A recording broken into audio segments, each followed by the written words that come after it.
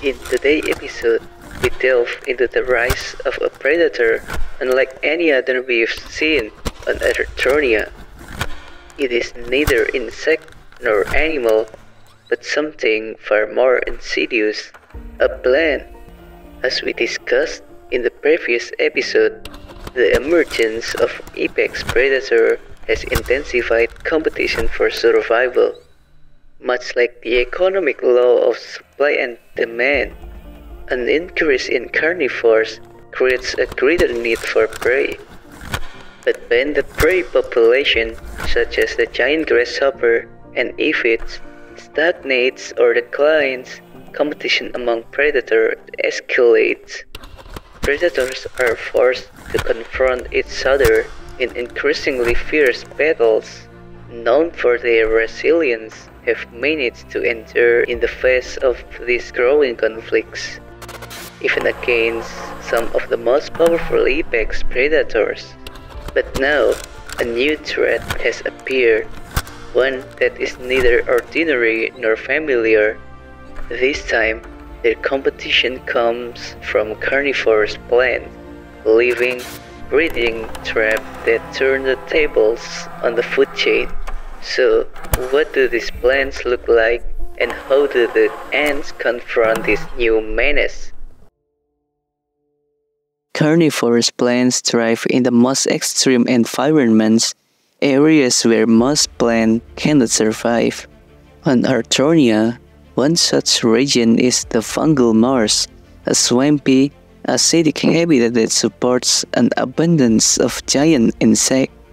Here, among the murky waters and towering fungal growths, a fearsome plant has taken root. The Titanophida devoratrix, or the devourer plant. Titanophida derives from Titan, symbolizing its colossal size, and phyta meaning plant. The second half, devoratrix, comes from the Latin for devour, highlighting its carnivorous nature. Altogether, it's the giant devouring plant, a name befitting a predator capable of capturing creatures as large as humans. Towering up to 6 meters in height, the devourer plant is no ordinary pitcher plant.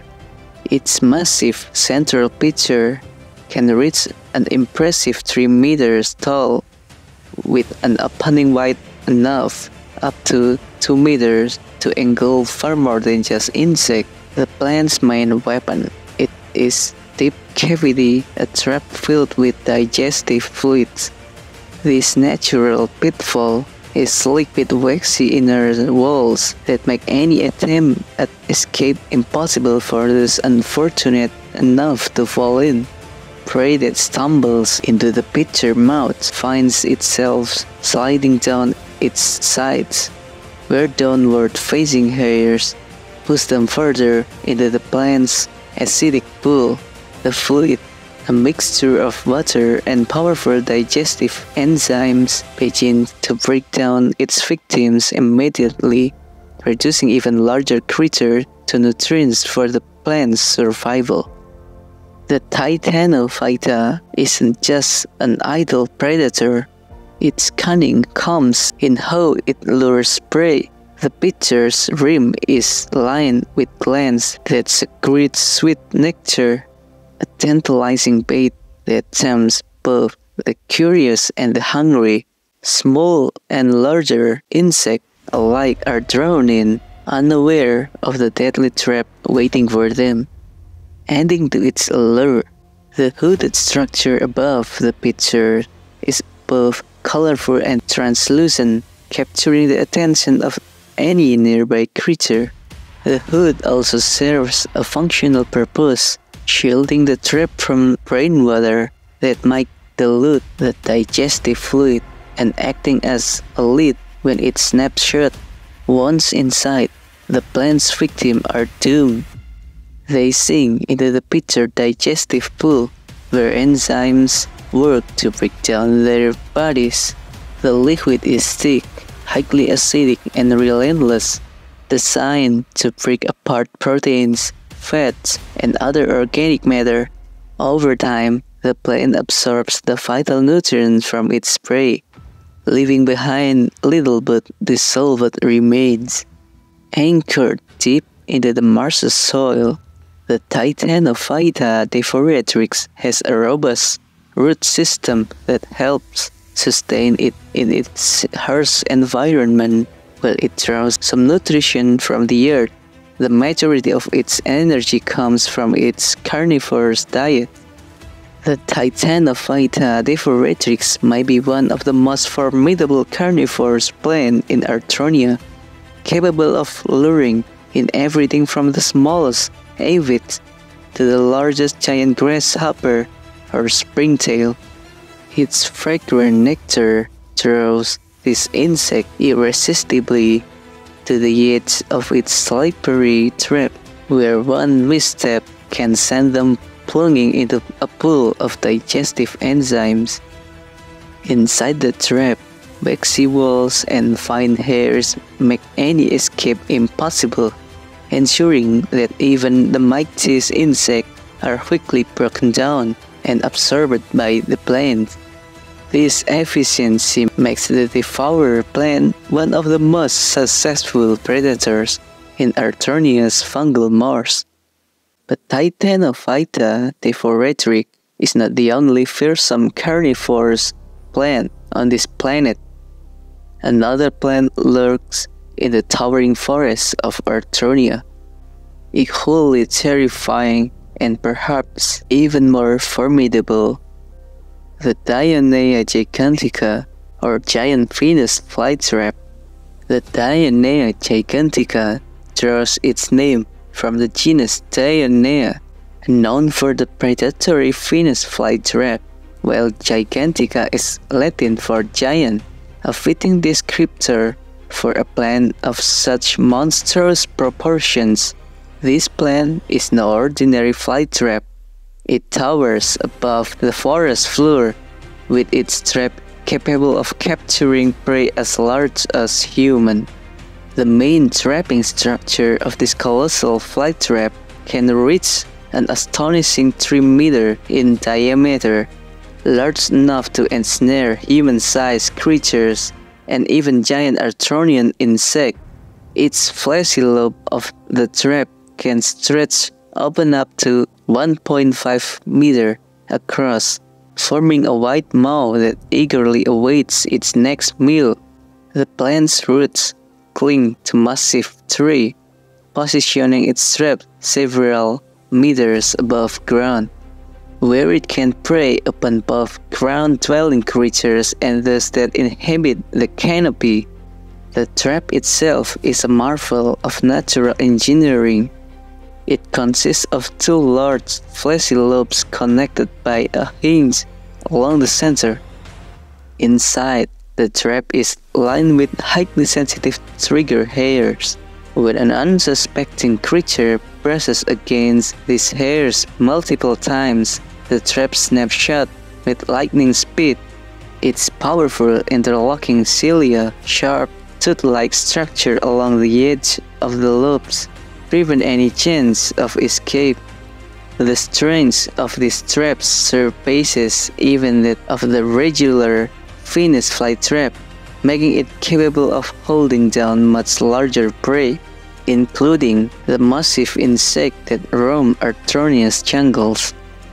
Once the trap has closed, the real horror begins.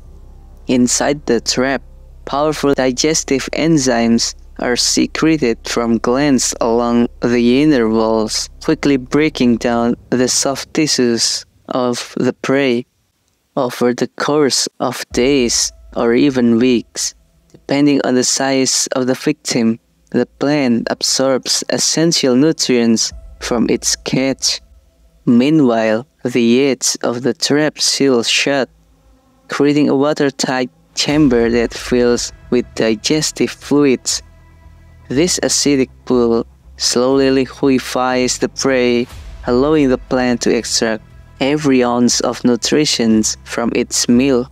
The giant Venus flytrap relies on a specialized root system to anchor itself securely to the trees of Arthonia's towering forest. Its roots absorb moisture and nutrients from the air and decaying debris that gathers in the tree crevices, supplementing the nutrients it gains from its carnivorous diet. With a thick, muscular stem, the plant can support the massive weight of its trap while maintaining the flexibility to angle toward sunlight, ensuring optimal energy absorption for photosynthesis. The giant Venus flytrap snapshot with incredible speed and force, ensuring even the largest creatures cannot escape its deadly grasp. Powered by hydraulic pressure within the plant's cells, and amplification of the mechanism found in smaller Venus flytraps. This clamping action traps its prey with ruthless efficiency. As with its small counterparts, the giant Venus flytrap lures its victim with a sweet-scented nectar secreted from glands around the edges of its fleshy lobes. This nectar mimics the enticing fragrance of flower or fruits.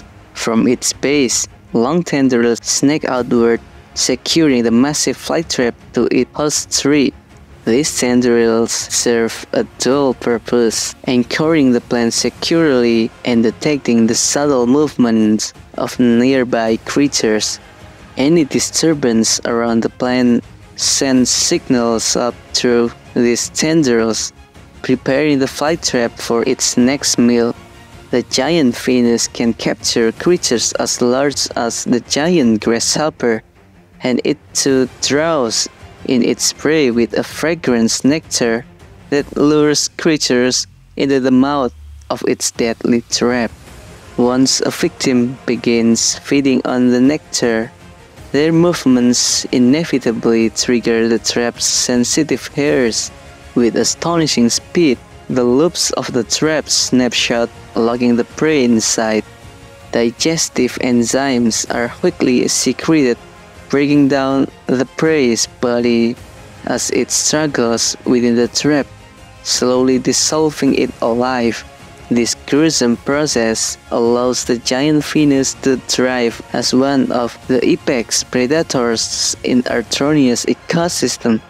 The rise of these two powerful carnivorous plants, the Titanophita deforatrix and the Dionea gigantica, poses an escalating threat to Arthronia's ant populations.